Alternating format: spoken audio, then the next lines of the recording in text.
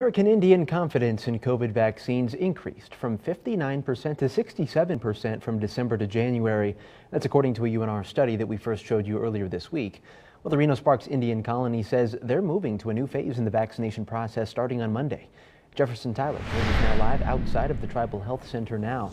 That's right, Ryan. According to them, they say that starting Monday, they are going to start vaccinating Native Americans who are 18 and over who fall under their jurisdiction, and that includes some of those who belong to the health center but aren't tribal members.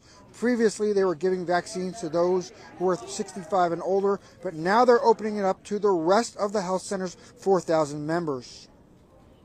Our leadership really paved the way by getting vaccinated first and actually talking live to some of the people on our Facebook about encouraging them to that by getting the vaccine you are really protecting not only yourself but you are protecting the communities.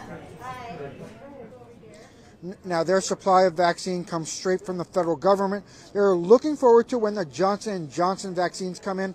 They believe this will allow them to give shots to Native Americans who live in more isolated areas. Now, you can contact the Tribal Health Center here and try to find out if you qualify to get a shot, or you can set up an appointment. You want to speak to them about that as well. Covering the story, Jefferson Tyler, 2 News. All right, Jefferson, thanks.